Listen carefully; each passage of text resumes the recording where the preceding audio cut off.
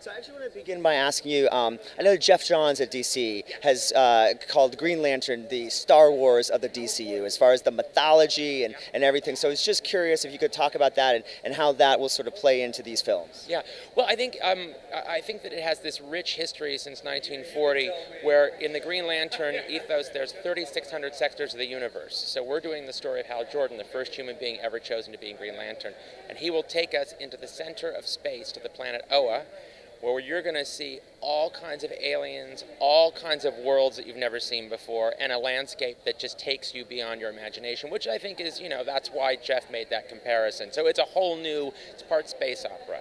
And with Oa, so since we're going to see Oa, tell me about the Guardians, what they look like. Are we going to see different aliens that are different lanterns around the core? Yes, you are. You're going to, the Guardians are pretty true to what the Guardians have always looked like in the comics, but of course we take it and ratchet it up a notch, hopefully, in our design for the movie.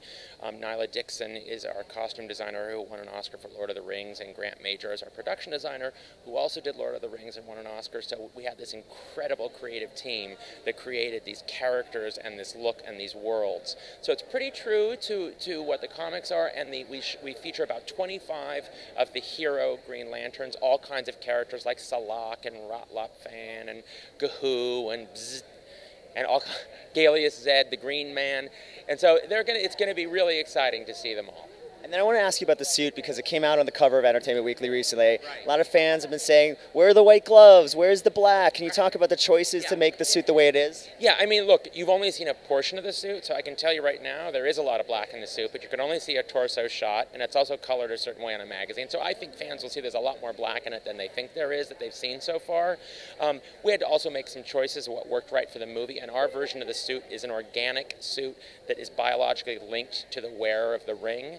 So since Hal Jordan's the first human being, when he puts the ring on, it comes from within him, the suit. Okay, so it has to kind of map the human body. So the white gloves, it was a choice, didn't quite match up with that theory so much.